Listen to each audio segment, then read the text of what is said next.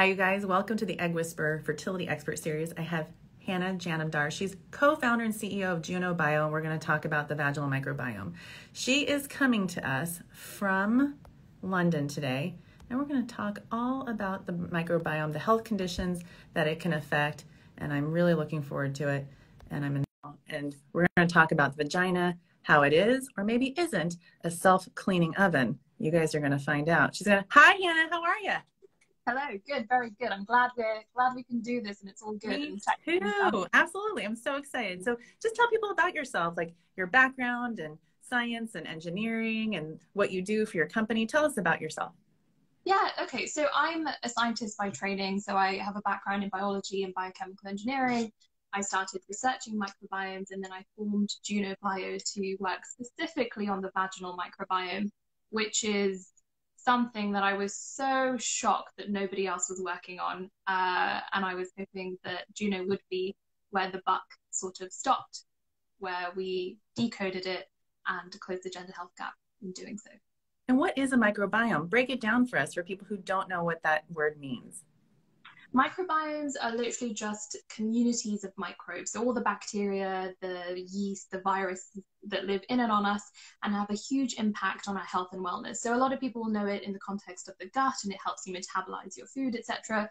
But it also exists in your skin, in your mouth, and in your reproductive tract, in your vagina. And the vaginal microbiome, the microbes that live in your vagina, are super important to your overall health and fertility.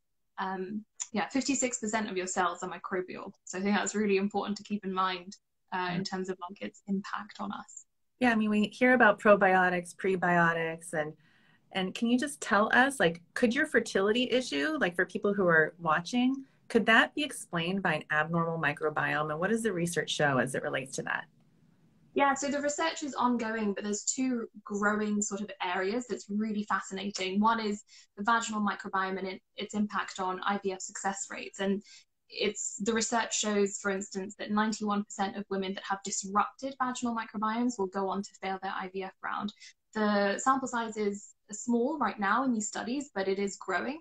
And the other sort of area of research that is really being worked on is the vaginal microbiome, the context of things like tubal factor infertility. So the vaginal microbiome is implicated in things like pelvic inflammatory disease, which is also implicated then in like tubal factor infertility. So we already know that STIs can cause tubal factor infertility, but there's a growing body of research that shows the other microbes that live in your vagina, when it's sort of disrupted, can also be quite important elements in that sort of aspect. Right. So how do you check a vaginal microbiome? Is it a blood draw?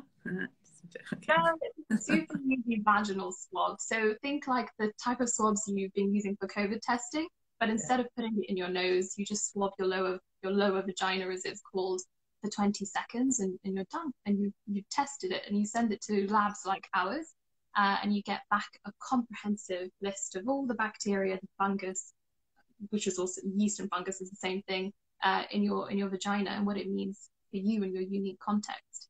And then if you're my patient, you would download the PDF and send it to me and we'll talk about the results and I'll make recommendations. But if someone out there isn't my patient, what would they do then? So once you get your results, you can actually book a 15-minute one-on-one with a vaginal coach from Juno, who answers any questions that you might have and walks you through what your next steps can look like. And so sometimes that can be, you're good, you're chilling, nothing to worry about. And sometimes it can be, you really should follow up with your doctor and get a confirmatory diagnostic, this is the wellness test, and get whatever treatment that you need to get. Sometimes that'll be antibiotics, which are obviously prescription things.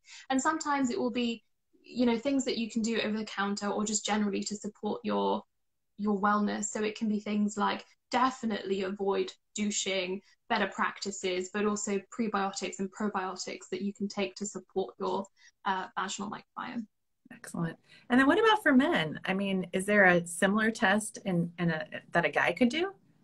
There should be, right? There absolutely should be, but there isn't, unfortunately, at the minute. And I hope that in a year or two, we can figure that out. But at the minute, no, men don't have this. Men don't have this. And how would they do that swab? A mangina? I don't know. Okay. So where can people find your test? So you can find it at juno.bio, www.juno.bio, Juno, and you can just order it directly. So there's no faff. Just go there, get it in the post in a couple of days. And then how long do you get results back? Like what's the expectation? So if I send in my test today, when would I get my results back? A few days, a week, 2 weeks? Yeah, in 5 to 10 days. So we're kind of the fastest next generation sequencing test, and our team is a killer team, and they really work day and night to get that sort of turnaround time. That's excellent. Well, I appreciate all the work that you're doing. You know, I've been using your test now for a little bit since you guys have, launched, and I find the test to be helpful. I have some pretty interesting stories where patients who've had 2 transfers, for example, that didn't work, and I did all the tests, and then I did your test, for example, and that helped kind of change some of the recommendations that I made. Who knows why it worked the next time, but, I would say thank you for your test. Maybe they'll name their baby Juno after your test. Oh, my pleasure. And I hope they do. Yeah. Juno's a great name. So for a lot of you guys who already know that, I have the Tushy method, right? So the tushymethod.com, 5 tests you can do to learn about your fertility, tubes, uterus, sperm, hormones. And the why is your genetics. But I feel like maybe we should talk about your vaginal microbiome as part of those tests as well. What do you think about that? I am 100% there with you. I think we should also. Cool. Well, thank you, Hana. Thank you for joining us today. Where are you joining us from?